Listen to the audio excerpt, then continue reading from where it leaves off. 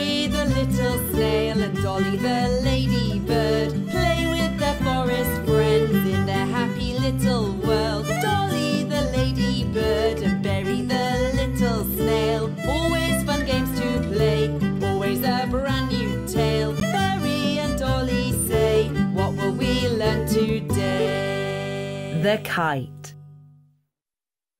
Berry the snail was still asleep when Dolly the ladybird knocked on his window.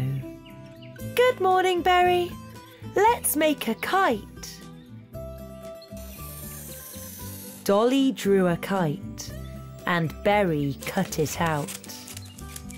They decorated it with colourful ribbons and then they tied it to a long piece of string. "Let's see if it flies," Dolly said. They took each other's hand and set off to fly their kite.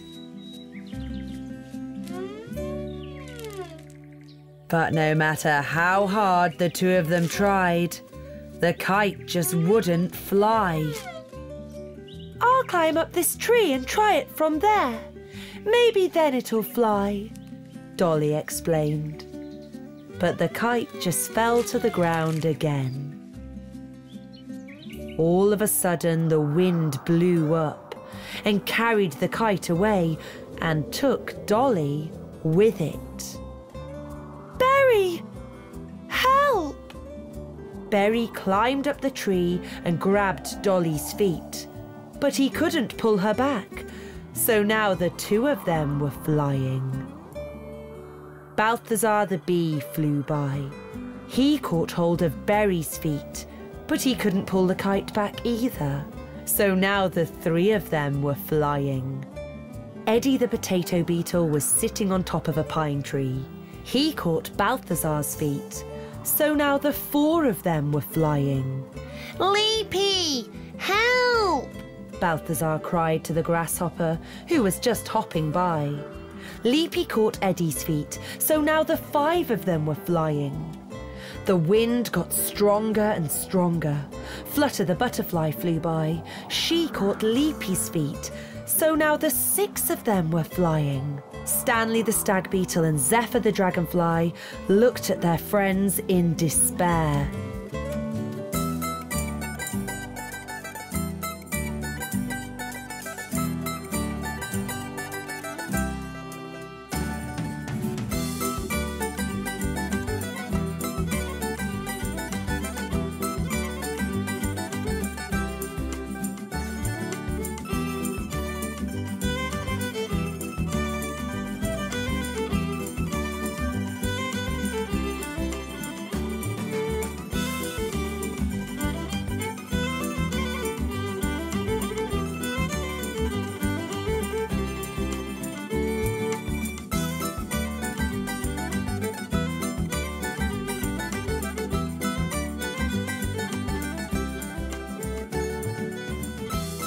"Oh dear, the wind's blowing us right into the forest." The kite got tangled in the top of a tall tree and they landed in the treetops. The wind died down and the sun came out. Berry gave the ladybird a worried look. "Dolly, I can't fly. How am I going to get down from here?" "Don't worry, Berry. I'm sure we'll think of something." "I know what to do. Jump into this blanket, Berry. Don't be afraid. You won't hurt yourself." Berry jumped down into the blanket and bounced back up in the air. "Look at me. This is fun." "We want to try," the others shouted. The little friends jumped up and down on the blanket until it got dark. Long after they were all in bed asleep, the wind blew up again and carried the kite far, far away.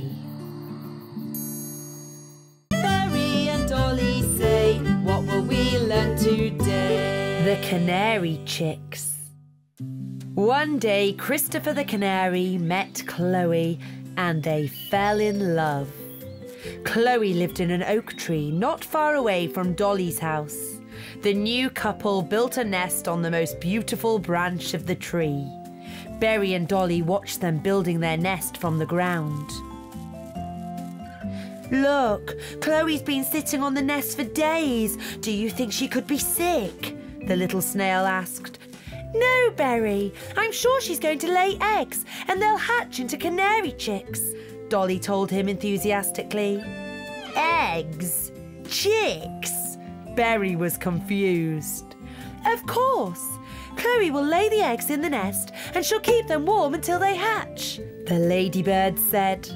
A few days later, Chloe stood up and as she was arranging things in the nest, Berry noticed 3 tiny eggs. 3! There'll be 3 chicks, he said to Dolly cheerfully.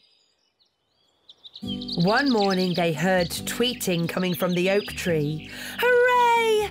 The chicks have hatched, Dolly exclaimed and gave Berry a big hug. Can we take a look at them? Dolly asked Christopher excitedly. Of course you can, but please be careful. They're still very tiny, the proud daddy replied.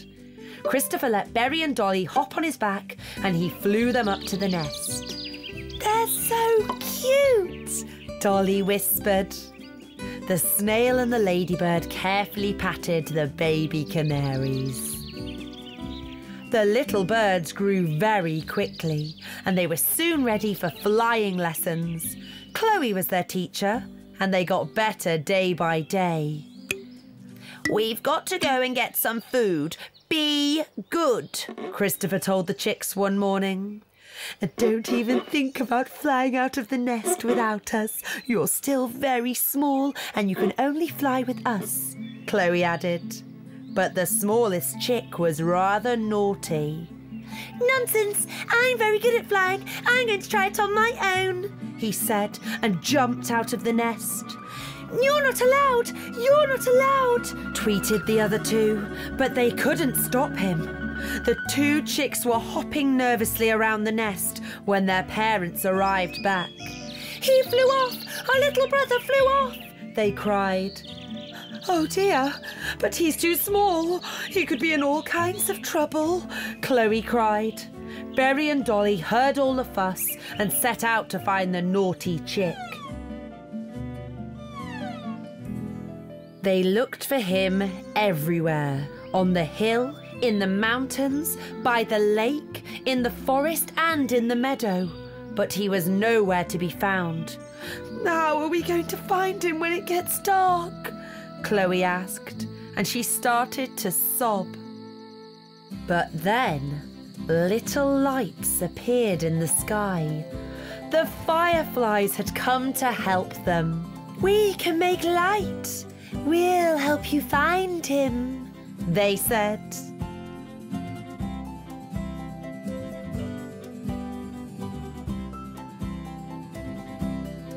There he is! There he is in the bush! Berry shouted suddenly, and they all ran over. The little canary had fallen asleep in the bush. He was exhausted and shivering. Chloe took him in her wings and hugged him happily. There you are. You should always do as you're told, Christopher said. Chloe flew back to the nest with her chick on her back, and the fireflies danced around them like stars in the sky. The canary family was soon back together again. Good night, little chicks, Chloe whispered happily as she kept them warm under her wings.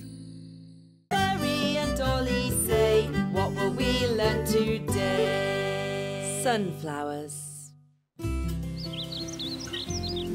Berry and Dolly planted sunflower seeds in the spring and watered the seeds until little shoots soon appeared. The shoots grew into little plants that grew into big plants. Then buds appeared that opened into lovely yellow flowers in the summer. Hooray!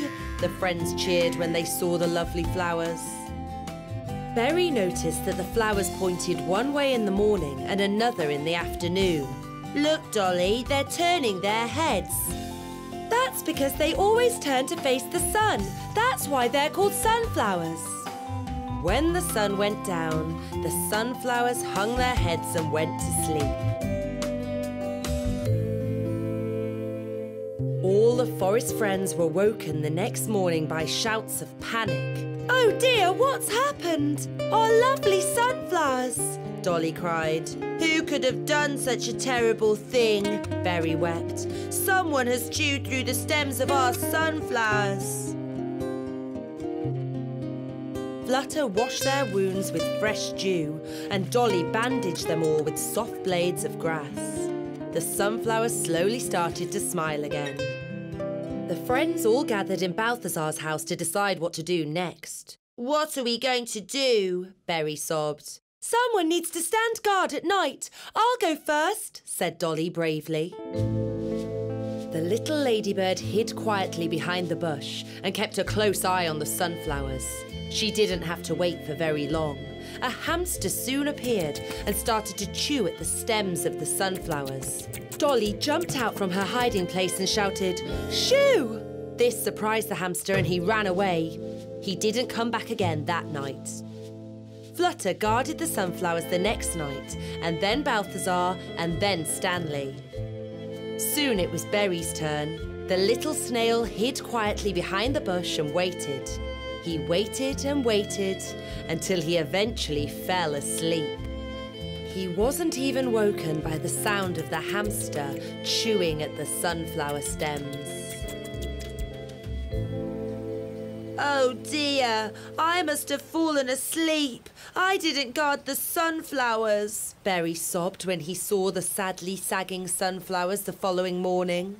Berry fell asleep. He slept while the hamster chewed the stems again.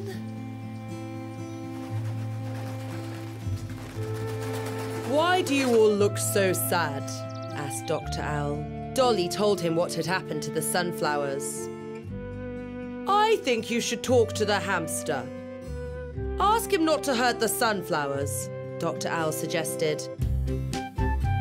There he is. He's asleep in the bush, Berry whispered to the others. The noise woke the sleeping hamster. The hamster looked scared of the friends and the friends felt frightened of the hamster. There's no need to be scared of us. We just wanted to ask you not to chew our sunflowers. But then what will I eat? The hamster told them. We'll bring you plenty of apples and carrots to nibble on. Where do you live? The little snail asked. I haven't got a house of my own, the hamster said sadly. You haven't got a house? Balthazar repeated in surprise. Then we'll build you one.